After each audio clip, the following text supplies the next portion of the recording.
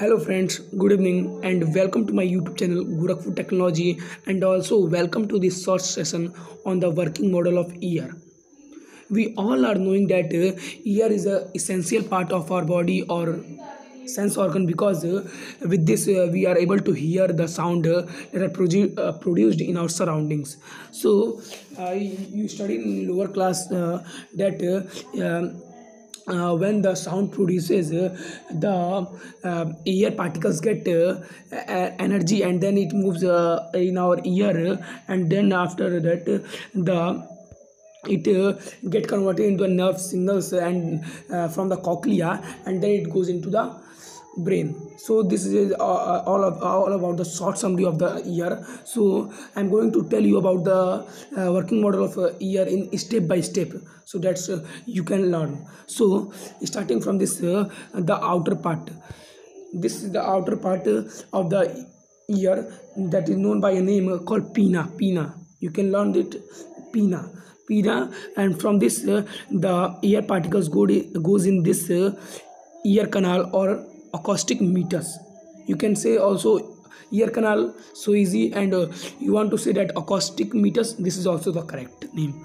And from that part the particles get attracted to this part known as eardrum, and the eardrum heated by the particles, then this vibrate, and the ear particles get in this part of the ear known as malleus or hammer. You can also say that hammer. And from this the air particles goes in this part of the ear known as incus or anvil, and from this it goes in this part known as stapes or stirrup.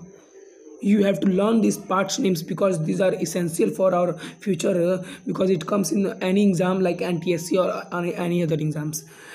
So starting that from this part stapes or stirrup, it goes in this part known as cochlea.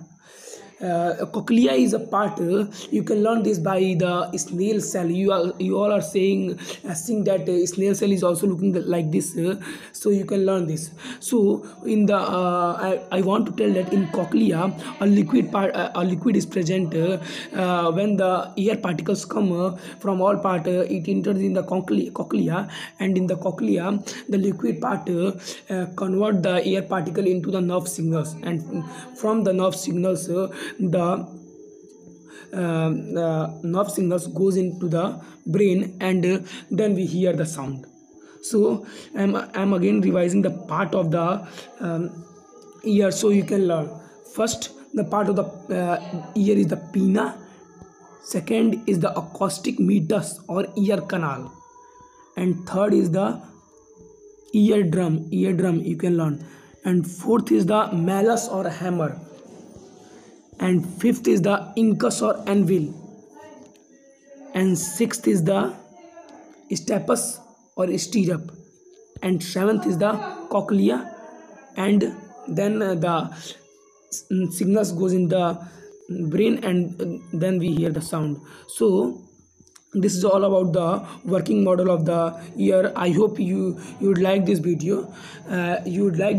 So please like, share and subscribe. If any doubt you have, so you can ask in the comment section. So thank you students.